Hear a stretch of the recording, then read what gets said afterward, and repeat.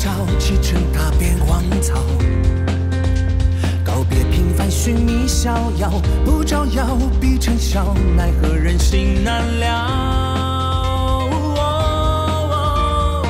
藏得着，无人笑，执念不曾动摇。让尔虞我诈成徒劳，掌中宝，心中刀，邪魔都不阻挡。孤身失恋热血烧，在一夜熟悉连招，在无牵挂的放下，震撼后天地为家，从此相忘于天涯。坦荡精神的强大，千般气焰的造化，千万年仿佛一场。这一路破空，苦难有千种，谁人懂？只求有朝再相逢，修炼成始终，愿周万事空都目送，终究平凡不平庸。修炼成始终，终究平凡不平庸。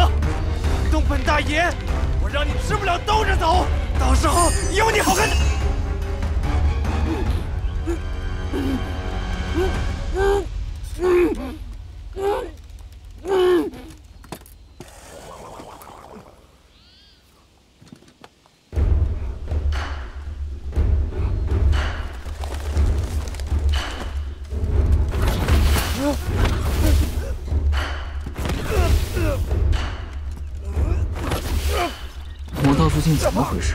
净是些小角色。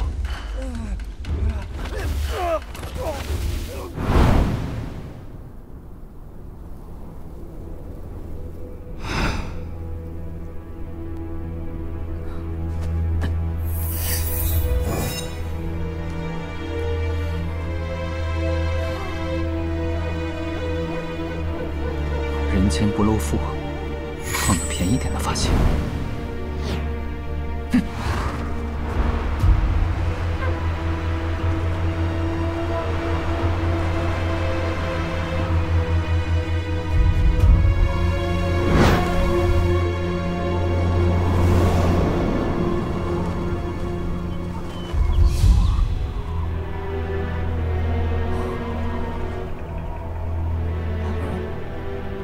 哪儿来的穷酸修士，不知死活！这前线也是他弄来的。像这种废柴，我单手就能打10个。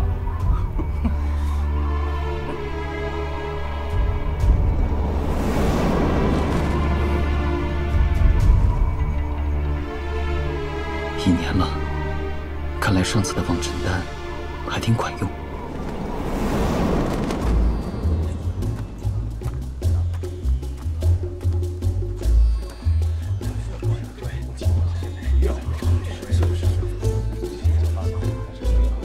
练气期10几人，筑基期却有7、8人，比前次又多了。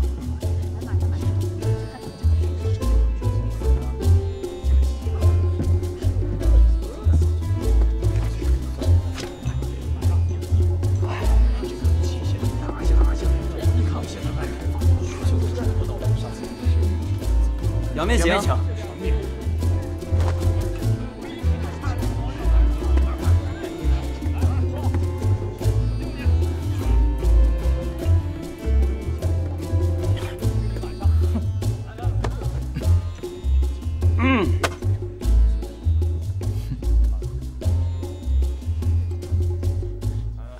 见过陈长老，巧倩带家书向您问安。哦，巧倩丫头啊，不错不错。咱们陈家的年轻一辈里啊，也就你还算是懂点礼貌。哎，长老，你请看，这是今日我们3人联手击杀的魔道筑基期修士所留。哎，此料十分狡诈，险些就被他逃了去。多亏我们配合无间，是不是表妹啊？可不是，今日运气好，遇到个落单的，让你给赶上了。上次啊，我一个人对着好几个魔道高手。这位小友，哎，我们又见面了。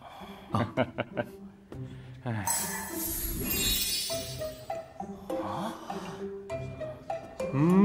不错，才3天，5个炼气，1个筑基，还是最难对付的魔焰门。拿去，这是你的军功玉简，战功我都给你记上了。可以去库关呐，申领些灵石，或者兑换丹药。流程你都熟悉了？啊，是。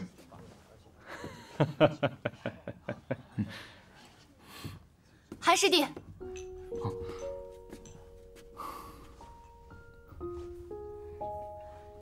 有段时间没听到你的消息了，原来你在这里。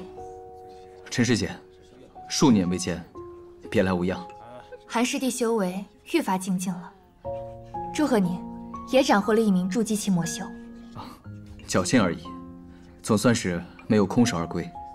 这位道友看来是初次开张啊，我这可是第2次击杀筑基期魔修了。那恭喜这位师兄，在下还有事，就先行一步了。世家子弟与我们这些凡人，终究还是不一样的。这小子谁呀？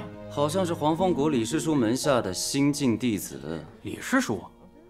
哦，就是那位号称有教无类，专收那些怪人的老头是吧？2位师兄慎言，李师叔乃是结丹7大修士，由不得我等晚辈妄议。陈师妹说的是，不过看这小子一副狗眼看人低的样子，不就是宰了个筑基期的魔修吗？有什么可拽的？就是。好，这是你的战功记录，拿了赶紧走吧，净在这添乱。陈长老，您可是我们陈家的供奉，怎么对外人比对我们还好？就是啊，难道这小子跟你有什么关系啊？哪来的这种事情？韩小友与我非亲非故，你可休要血口喷人。那您怎么对着他就是如沐春风，对我们就是板着脸啊？对啊，韩小友，这已经是第17次击杀筑基期魔修了，战功卓著。我说你这刚开张的，在这啰嗦什么？难不成还要我这老朽笑脸相迎吗？丫头啊，我看这个年轻人本事很好，人也知进退，前途不可限量。你若是跟他有交情的话，可千万别错过这个招揽他的大好机会。依我看，他可比某些只知道依靠家世、眼高手低的废物强多了。韩师弟，你到底……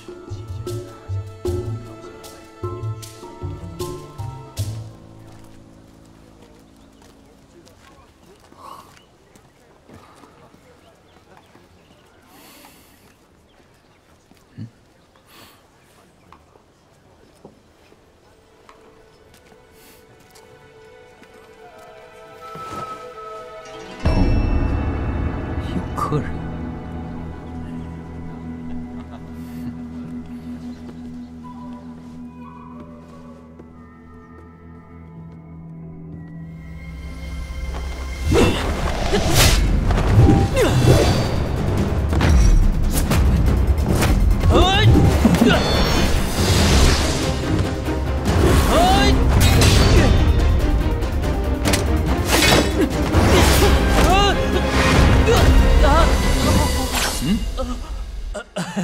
好了，韩师弟，快收了神通吧。韩师弟，我真是服了你了。我敛气屏息了这么久，你是怎么发现我在这的？宋师兄，你下回再这么闹我，搞不好一个不小心就给你把头发剃了。你这张嘴还真是不饶人。闲话少说，赶紧来切磋一下。看看这3个月又长进了多少。不，这不是刚切磋过吗？师兄这么快就忘了？刚才的不算，咱们再来过。哎呀，好了，宋师兄，别闹了。师弟刚巡逻回来，身心俱疲，真打起来打不过你。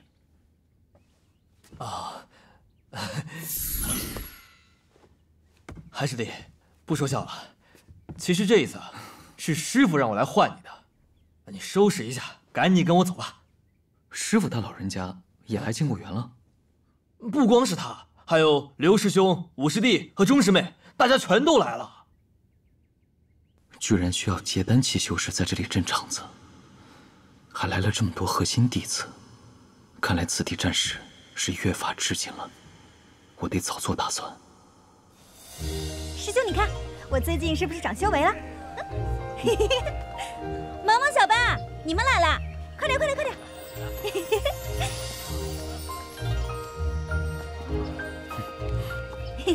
快点！三师兄、六师兄、七师姐，你们也到禁锢园了？哎，我说七师妹，这萌萌的外号能不能给我换一个？你看韩师弟的外号多好。师妹不可无礼。小师弟，师傅说你在金谷园前线这一年，可给他长了不少脸啊。没想到你入门最晚，现在风头却是最静。靖哥说的对，小八最近很活跃，连洪福师伯都赞赏有加。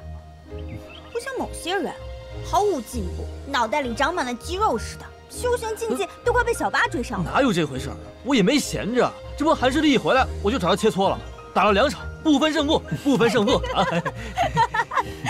吴师弟，你宋师兄和韩师弟今日难得过来，打个招呼吧。宋师兄，还有韩师弟，好了，招呼也打完了，我先行一步，告辞。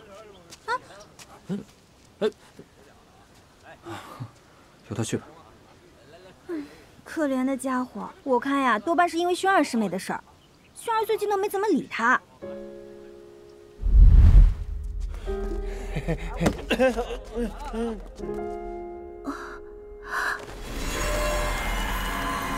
我们快跑！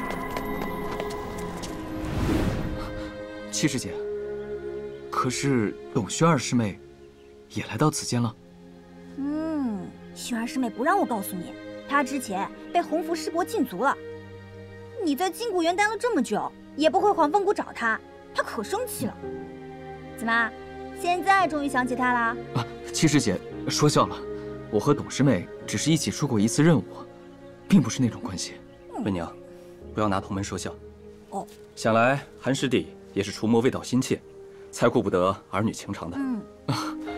三师兄过誉了，门中斩妖除魔、匡扶正道、声名最显的，不正是三师兄吗？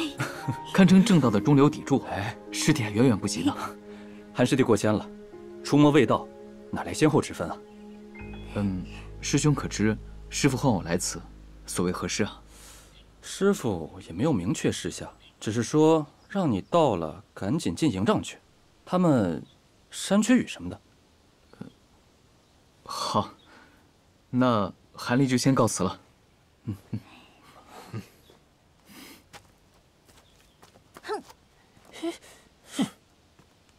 此处不是久留之地，得想个办法了。你这个奸商，店大欺客，万宝楼那么多分店，还要算计我们这点账工？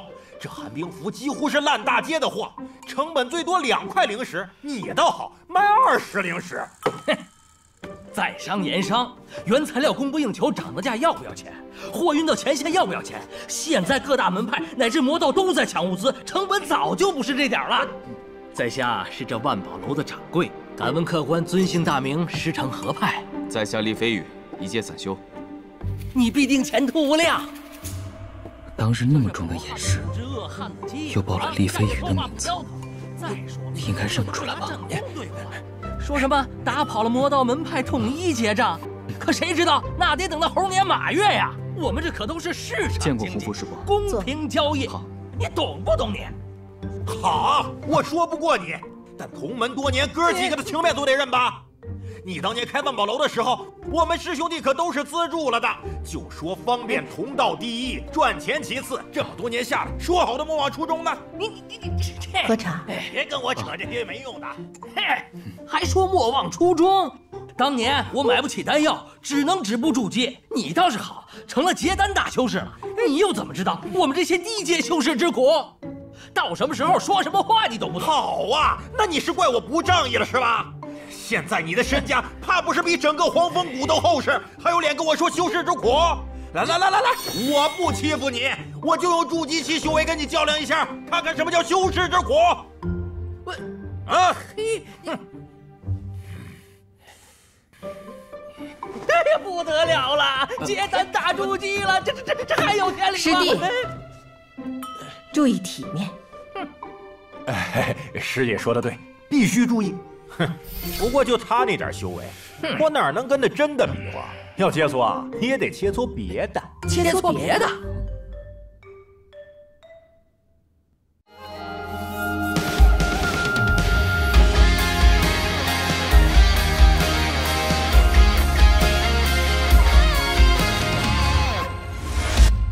断出红尘，长路不必问归程。